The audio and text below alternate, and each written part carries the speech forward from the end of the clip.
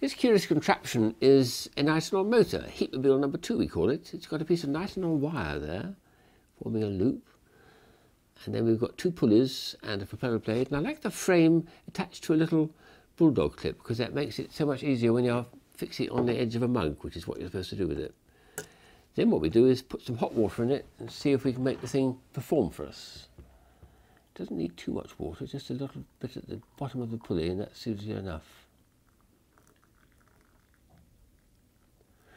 There we go. I can adjust it to the height. The curious thing about this motor is it's actually sort of ambidextrous. It's very happy to be sent the other way if you want it to. It doesn't matter which way it goes.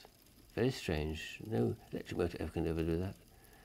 So this works extremely well. Heatmobile 2, and in a mug, a little bit shallower, that's right.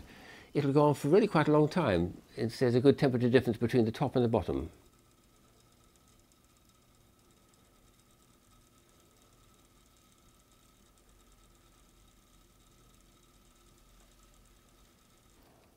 Works extremely well, Heatmobile 2.